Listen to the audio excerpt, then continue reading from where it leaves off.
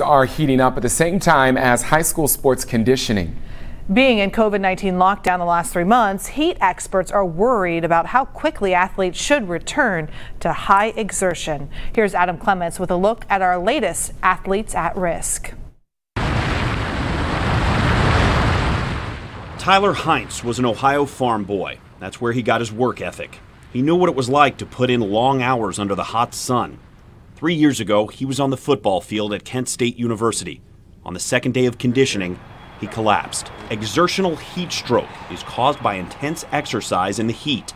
The Korey Stringer Institute, which was founded following NFL player Korey Stringer's death from heat stroke, says the mandatory heat acclimatization guidelines could help save lives. KSI defines this adjustment as a way for athletes to adapt to heat and its effect on the body in a controlled environment over the course of 1 to 2 weeks. This is the OHSAA's policy on heat acclimatization. It requires at least 5 days of adjustments. And those are only requirements for cross-country, track and field, and football. For all other sports, it's a recommendation. That's not good enough for KSI's standards or Cincinnati Christian athletic trainer Corey Jacobs.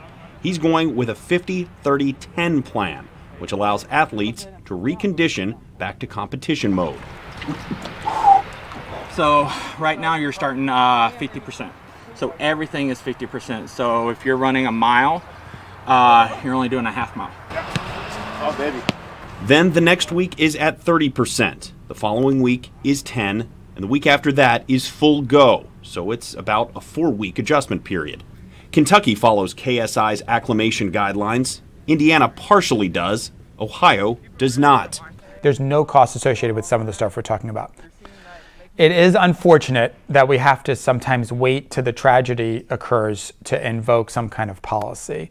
Tyler Heintz's practice took place 3 years ago, in June of 2017. On the same day, exactly 1 year later, a college football player died of heat stroke.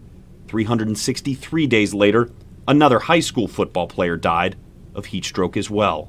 Adam Clements, Local 12 News. The NCAA implemented heat guidelines back in 2003. The OHSAA told us it's made no recent changes to the policy. We reached out to the Heintz family and received no response for comment. All of our coverage on athletes at risk. If you want to check it out, go to local12.com and click on Investigates.